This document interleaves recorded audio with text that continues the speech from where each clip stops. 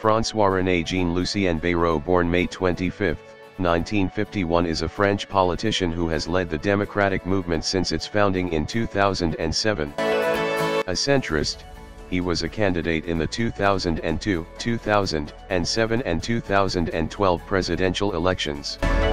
Since 2004, he has also been the leader of the European Democratic Party. From 1993 to 1997, he served as Minister of National Education for 3 consecutive terms.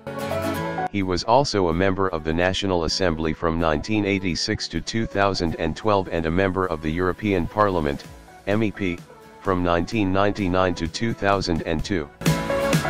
Berou was speculated to run in the 2017 presidential election, but he decided not to run, instead supporting Emmanuel Macron, who appointed him Minister of State and Justice in the government of Edouard Philippe after the election victory. Minister